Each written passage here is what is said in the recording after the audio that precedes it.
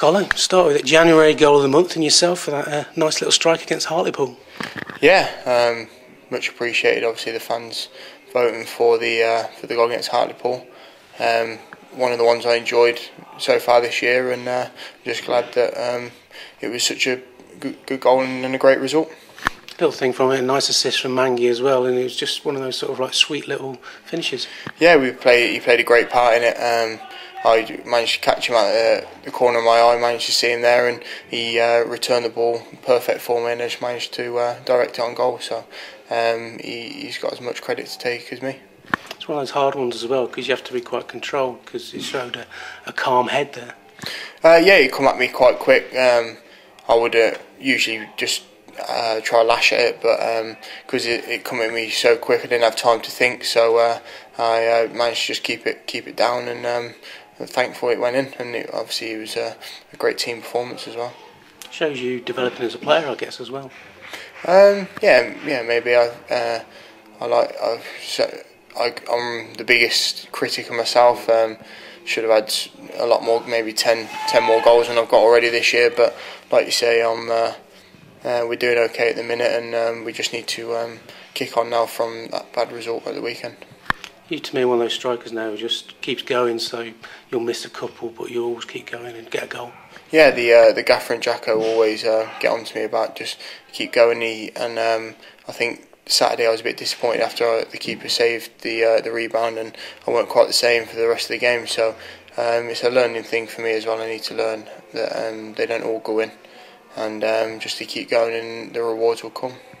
Self as well, was it 15 now this season, so not a bad return so far.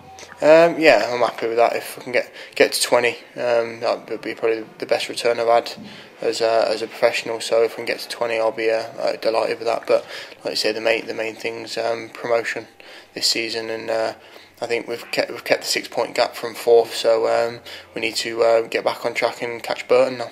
In your first period here as well, there were some important goals. No more than one against Dagenham that got us promoted.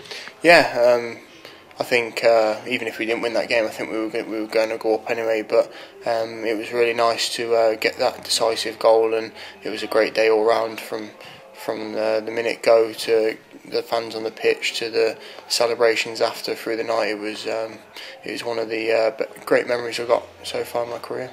Enough games to get a few more like that, another couple of good nights like that. Yeah, definitely. I think that's the aim. The aim at the start of the season was to get this club where it belongs, in back up to League One. So if we can achieve that, it'll be credit to all the staff, all the players, and the chairman, everyone involved. So with Saturday as well, a case of just put it behind us, because we're still in second place. The gap's there. We just need to keep building. Exactly. We don't need to panic. I think we lost one game in 13. So if we can do that for the fourth one in 14 for the rest of the season, you're going to be close to touching winning the league. So if we just got to keep that in mind and keep our home form going. I know Northampton are doing well at the minute, but we can take on anyone here. So bring them on.